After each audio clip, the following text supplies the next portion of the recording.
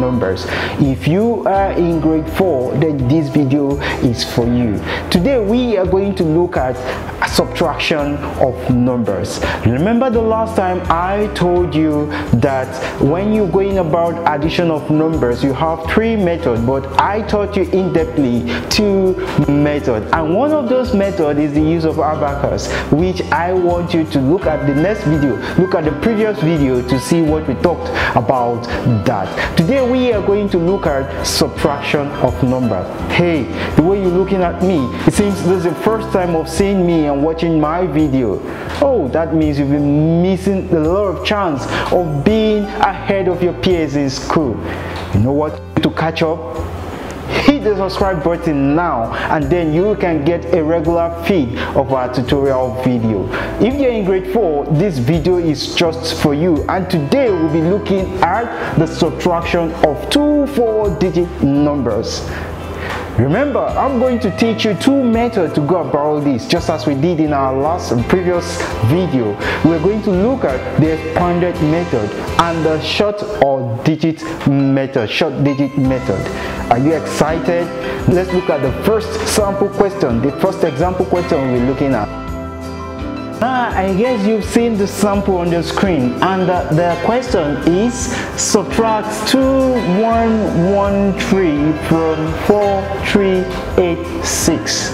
Now you are asked to subtract this from what? This. Now do you notice that this is the larger number and this is the smaller number? Remember, I told you I'm going to teach you how to go about this using 2 methods. 1, the expanded form method, and 2, the short digit method. So whichever method is good by you, go ahead to master it and learn how to solve subtraction of numbers, 4-digit numbers, that way. Are you ready? Now let's go. Now we're going to look at the expanded form method. First of all, remember, just as we did in the addition, we are going to go about doing same in this. Now the first question you are given is 4, 3, 8, and what? And 6. Now if we expand this, there's something you notice, that 4 is in the what? 1000. Very good. That shows you are following. That will give you what? 4000.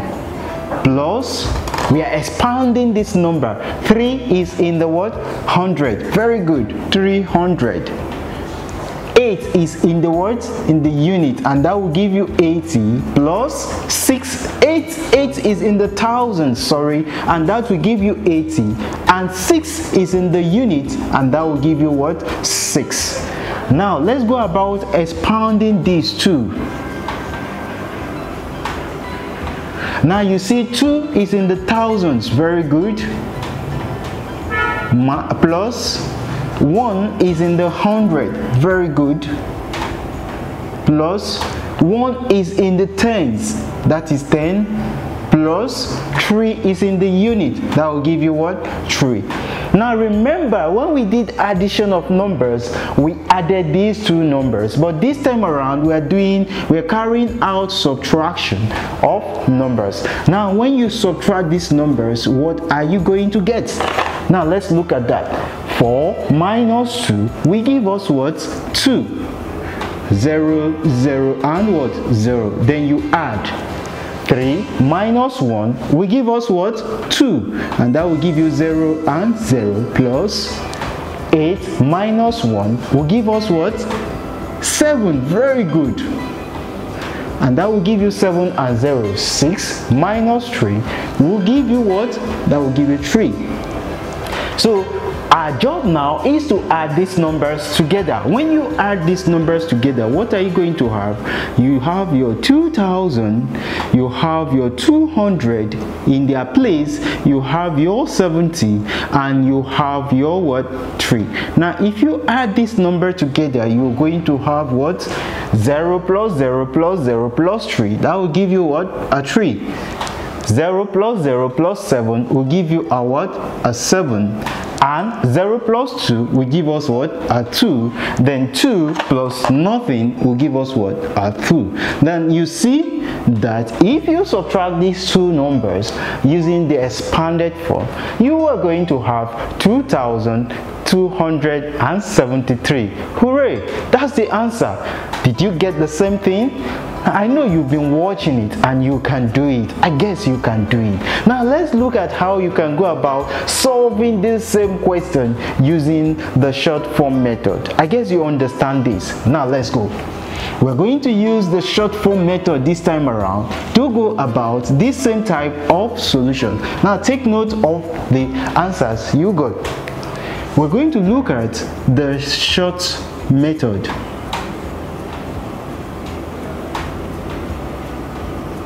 Now this short method, we're going to arrange these numbers in their thousands, in the hundred, in the tens, and what?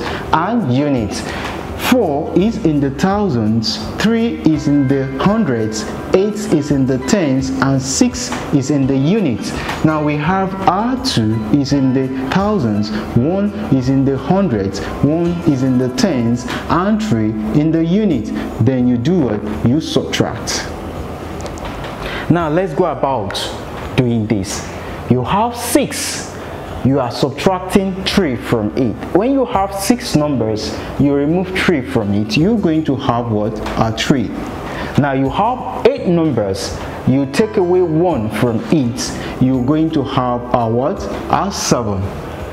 Now you have 3 and you take away 1 from 3, you're going to have a 2. Now you have 4, you take away 2 from 4, you are going to have what? A 2. Now do you see that 4, 3, 8, 6 minus 2113 will be equal to what? 2,273. Isn't that easy? Now whenever your teacher gives you a question like this, you can go about using the short method. I am teaching you these two methods so that you can see the one that is much more easier for you to go about solving subtraction of 4-digit numbers. Now can you fill in blank spaces when you are asked to fill in blank spaces? The next sample you're seeing on the screen will show you that. So sure, in this sample you are asked to find the unknown number n in words 6254 minus n equal to 3576. What is n? Now this is the kind of question you can be given in school. Now before we go about solving this question, I want you to know this logic. Now what is the logic? If you have a number and the number is carrying plus in front of it, if this number crosses an equal to sign to the other side, it becomes what? Minus 3. And if you have a number and it's carrying a negative sign in front of it over here, if it crosses the negative sign, if it crosses the equal to sign to the other side, it becomes a positive 2. Now take note of this logic when you're carrying out questions like this. Now how do we apply this logic? Now pay attention. Now we have a number and that number is carrying a negative sign n. When it crosses this equal to sign, it becomes what? A plus. Now we have a number here, it's carrying a positive sign because there is no sign in front of it. So whenever there is no sign in front of any number, it is a positive number. This is a positive number because it has no sign right behind it. Good. Now if this is a positive number and it crosses the equal to sign, it's going to become what? Negative. Very good. That's a brilliant student. Now let's look at this. We are having 6, 2, 5 and what? And 4. And this other number is coming over here. It gives you 3, 5, 7 and what? 6. Now remember that remember that your n is going to the other side. It becomes what? Plus what? N. We are not going to write plus. Remember, I told you, if any number doesn't have any sign at the front, it shows it's a positive what? Number. It's having a positive sign. So this time around, we are going to look at the subtraction of these two numbers. Now, which method do you want us to use? The short form method. Good. So let's try using the short form method. We have the thousand, we have the hundred, we have the tens, and the unit. So this is what? 6, 2, 5, and 4. And this is 3, 5, 7, and 6. You're asked to what? To subtract. Now, what will our result be? Now, let's go. You are asked to subtract 4 from 6. Is it possible? Not at all. So what you do is to take 1 from here into this point to make this what?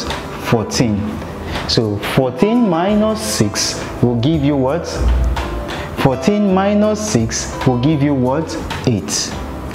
So the result will be 8. Now let's go.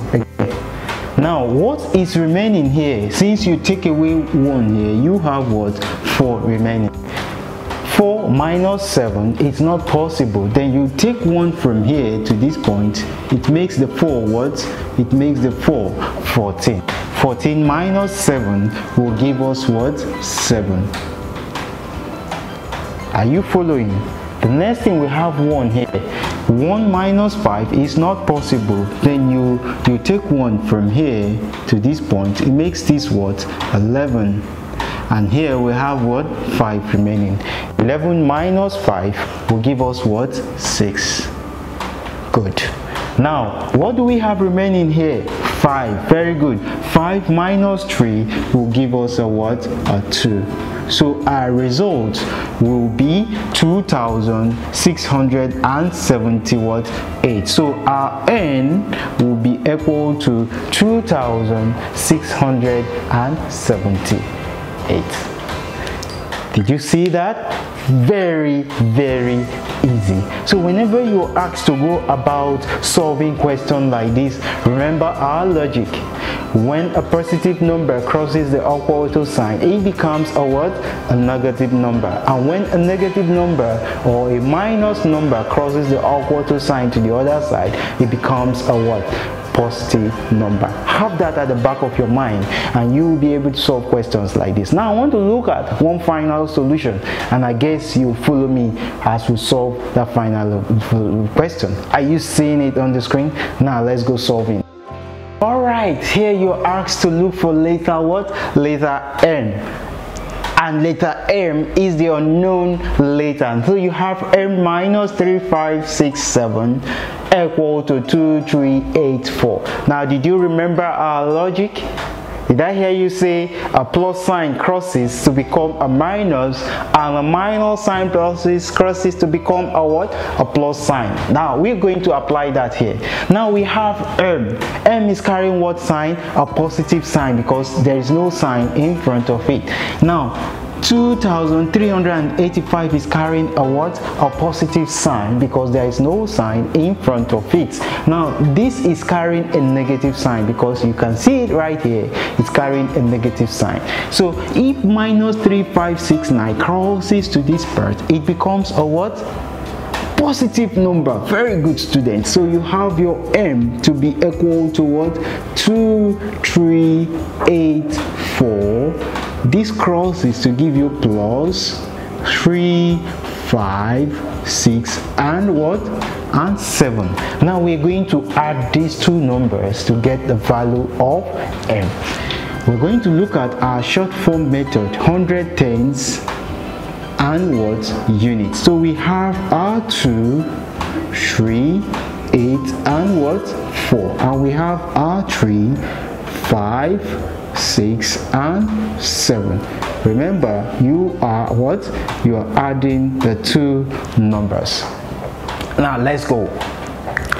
We're going to add these two numbers to give us to give us the value we need. Now you have a 4, you're adding what? 7. 4, 5, 6, 7, 8, 9, 10 and 11. So 4 plus 7 will give us what? 11. You write 1 and then you take over 1 to this part. That's the remainder. Now 1 plus 8 will give us what? 9. 9 plus 6, 10, 11, 12, 13, 14 and what? 15. You write a what? You write a 5. And you take what? You take the 1. 1 plus 3 will give us what? 4. And you're adding 5 to 4. 4, 5, 6, 7, 8 and what? 9. Do we have any remainder? No. So finally we'll have R2 plus 3 will give us what? 5.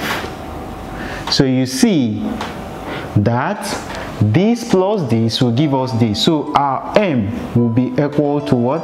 5,951. So you see, it's easy.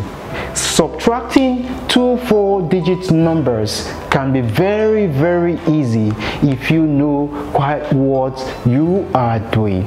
Of course, you're a brilliant student. You guys are brilliant, and I want you to take your time, look at these few sample questions and use it to solve numerous questions on subtraction of 2 4-digit numbers.